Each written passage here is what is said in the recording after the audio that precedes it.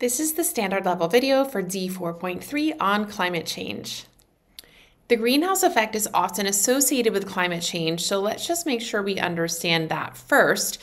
Surrounding Earth, we have an atmosphere, and there are greenhouse gases in this atmosphere. And those greenhouse gases are really great because shortwave radiation from the sun, solar radiation, can pass through them, but when that radiation is absorbed and then re-emitted as heat, a lot of that heat is then trapped by the greenhouse gases and then re-emitted back to Earth. And that is what helps moderate Earth's climate. It keeps the Earth warm during nighttime and things like that. Now, some of this is still able to escape, so we've got just the right amount being reflected back to Earth to keep us within a narrow temperature range. The enhanced greenhouse effect comes from the thickening or increase of these greenhouse gases in Earth's atmosphere. So when we add more things like carbon dioxide to this layer of atmosphere, it decreases how much of that heat is being sent back into space and increases the amount being reflected back to Earth. So the normal greenhouse effect, that's great, okay? The enhanced greenhouse effect is bad. That is what is driving climate change. And when we think about this word anthropogenic, what that really relates to is humans. So this is climate change caused by humans. One of the reasons why that decreases the stability of the ecosystems on Earth is because instead of operating under negative feedback loops, positive feedback cycles are involved in things like global warming due to the enhanced greenhouse effect. So when we have less snow and ice, that means we're going to have less sunlight reflected. And that means we're going to have more radiation from the sun absorbed, which means we will have more ice melting, which now means I have even less snow and ice, less sunlight reflection, so on and so forth. The same thing happens with heat. The more heat I have, the more permafrost melting will occur, and that means more decay, which means more methane produced, which means even more heat trapped and more melting, more decay, more methane. So these are runaway feedback loops, these positive feedback cycles.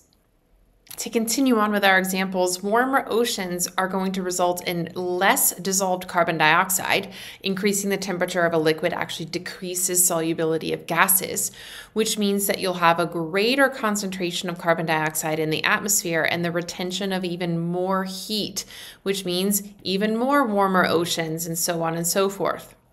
Warmer temperatures cause an increase in droughts, which causes an increase in fire, which releases carbon, which again enhances the greenhouse effect and leads to warmer temperatures, more drought, more fires, more carbon release.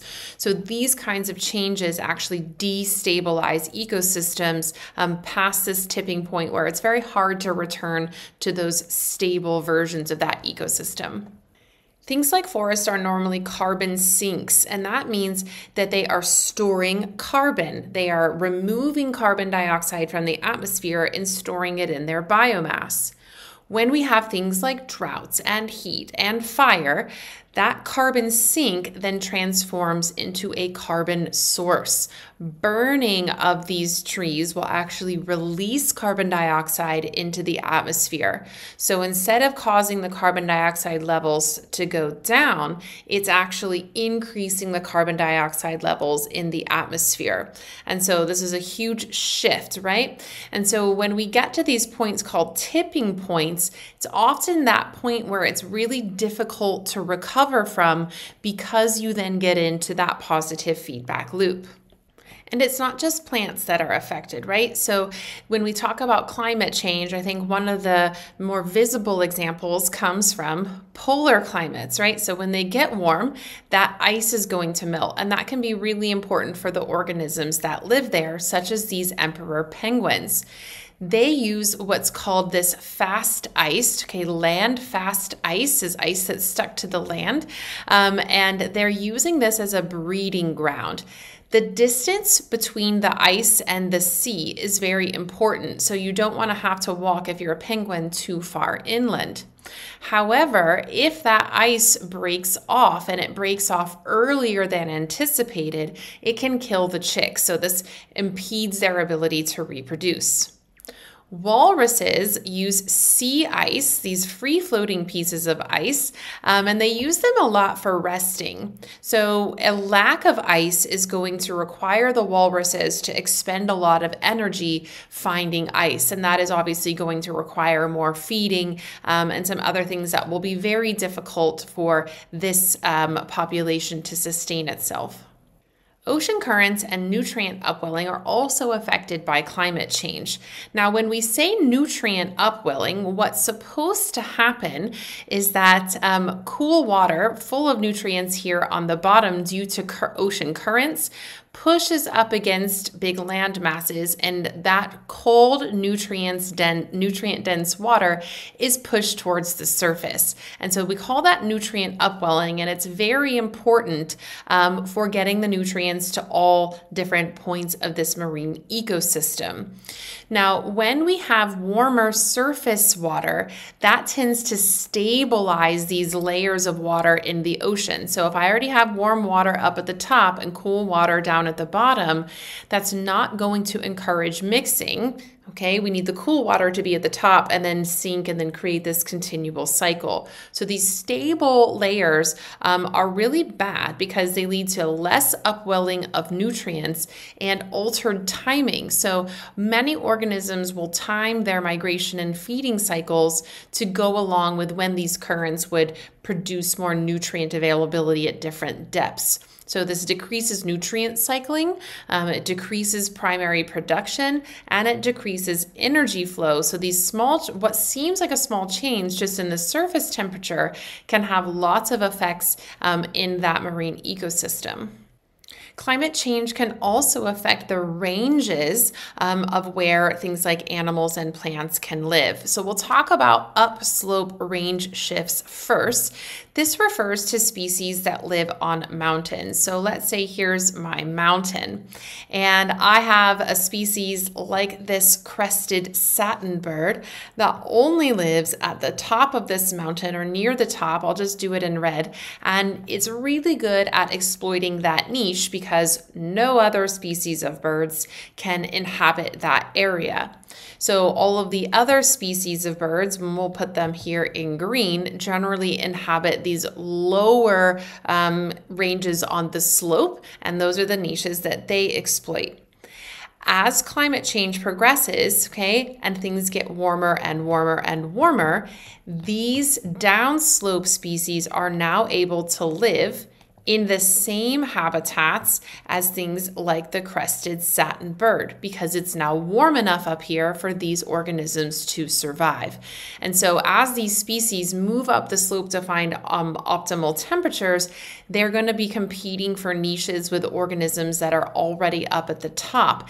And it may be that these are able to outcompete the ones like the crested satin bird that are already adapted for living at the top. And then you'll see a very big shift, not only in the range, but in the populations here.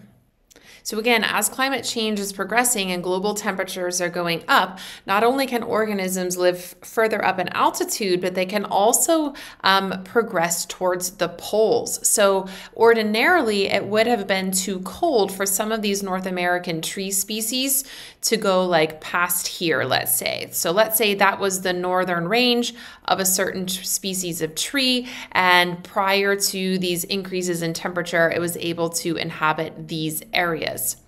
Well, now that the areas that are closer towards the poles have become warmer, what we're seeing is a shift in the ranges to also include these areas as well. So things like death, okay, in places that are too hot, or again, competition from other species that are also moving poleward are driving this shift. And we're seeing, again, a shift in range either to upslope, that means like up in altitude, or towards the the poles, and we're going to have a lot different competition for things like soil nutrient availability, or if we're talking like predator-prey relationships.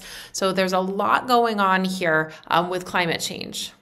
One of the other ecosystems highly impacted by climate change are coral reefs. And it is important to understand that coral reefs aren't just made of corals, they are entire ecosystems. So they include lots of different organisms, plus all of the abiotic factors there.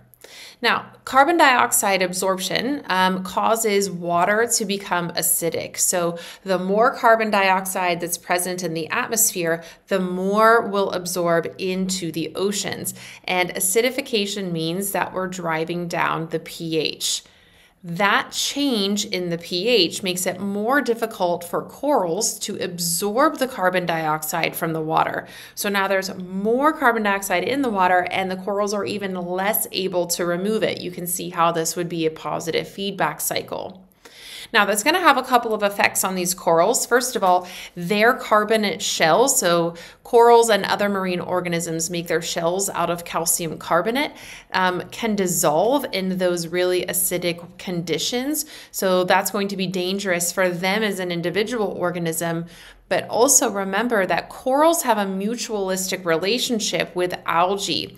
That change in pH, and combined with the increased temperature of the water, can cause what we call coral bleaching. So this is, again, primarily driven by that warmer water, but that coral will actually expel the algae that is living with it in a mutually beneficial relationship, and then both the coral and the algae die. And again, it's not just about the coral or just about the algae. These organisms support that entire coral reef ecosystem, so it leads to a complete ecosystem collapse. Now, we've talked about various effects of climate change, but really if we trace back those causes, they're all related to the increased carbon dioxide levels in the atmosphere. And so we want to look for approaches to what we call carbon sequestration. Carbon sequestration is capturing and storing carbon. So you're aiming to create a carbon sink, something that holds the carbon, like a carbon bank, if you want to think about it that way. There are a few processes that sequester that carbon. So things like photosynthesis, okay, and plant growth, they're going to take that carbon dioxide from the atmosphere and use it to create things like carbohydrates that they can then grow, use for growth. And then those carbohydrates and that carbon are stored within that plant body.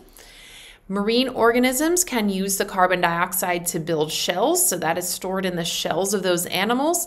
And things like fossilization, like formation of coal, oil, and natural gas, and the formation of peat, that is also going to store carbon. So when dead things don't fully decay over long periods of time, they can become fossil fuels or peat, and that is a big, huge carbon sink. And so we want to promote these processes if we're going to remove some of that carbon dioxide from the atmosphere. One of the approaches to doing that is called afforestation. Afforestation is planting trees in areas with no trees. And it could be no trees maybe because the ecological succession hasn't progressed that far, or something of the sort, or they're rewilding, something like that. So planting trees in areas with no trees. Now, forest regeneration or reforesting is a special type of afforestation. This is planting trees that have been cut down. So if I have a forest here that's intended for lumber and I cut them all down, I would want to replant trees here, and that's called forest regeneration. Now, usually these trees that are used for afforestation or forest regeneration are fast-growing species. And unfortunately, many of these fast-growing species are not native species. They don't occur there naturally. These approaches also tend to include a monoculture. So instead of planting all of the different variety of trees, they use one or two variety of trees, so we don't have a lot of species diversity. In terms of carbon sequestration, this is great, okay? So we can have fast-growing species and we're planting lots of trees and we're absorbing lots of carbon, so it positively affects the carbon dioxide levels. But we have to balance that approach in thinking about the negative impacts that that might have on ecosystem stability and the other organisms that inhabit that area. Now, we mentioned peat a moment ago. Let's just formalize that definition. Peat is partially decomposed organic matter that gets trapped under acidic, waterlogged soil. And so it ends up being in an anoxic environment, which prevents any decomposition from taking place or any further decomposition. So because that material can't decompose anymore, all of the carbon compounds in those dead plants and animals are then sequestered. It's a form of carbon sequestration. This can actually happen quite quickly in tropical environments, but we must have acidic and waterlogged soil to create that anoxic environment. Many wetlands have been drained for agriculture. So if we restore those wetlands, okay, and we allow that water to come back in and we reintroduce native species, this can help reestablish this area as a carbon sink by allowing peat to form again, right? And so when we think about theme D, continuity and change, yes, there are cycles in the earth, okay? Yes, things constantly change, but in order to provide continuity over large periods or long periods of time, we really need to think about sustainable ways for reducing the impacts of climate change that are driven by anthropogenic causes and the increase of carbon dioxide levels.